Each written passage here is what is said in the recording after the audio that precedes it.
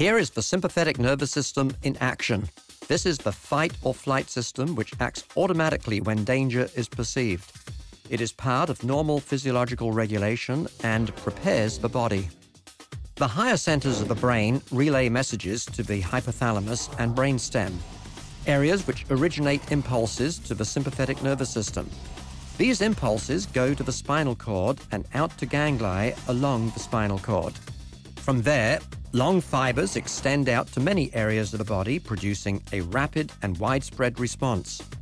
Muscle blood flow is increased. The heart pumps faster and harder.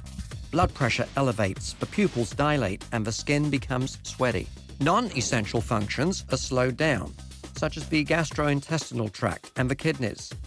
The circulatory system makes sure that the heart, lungs, brain, and muscles receive extra blood flow now, as all are needed in the stress response. The officer experiences an extreme startle reaction upon confronting the unexpected. As he opens the unlocked door and confronts the woman with a magazine, he is all reflex, so much so that he actually falls to the floor. There is an immediate elevation in sympathetic nervous system arousal. His heart rate accelerates as the sympathetic nervous system releases an additional burst of adrenaline.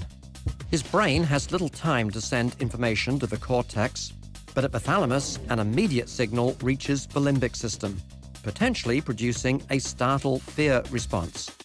He reacts instantly, but then almost immediately recognizes that the woman is not a threat.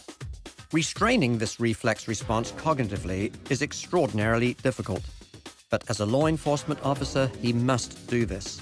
Otherwise, he would shoot an innocent victim.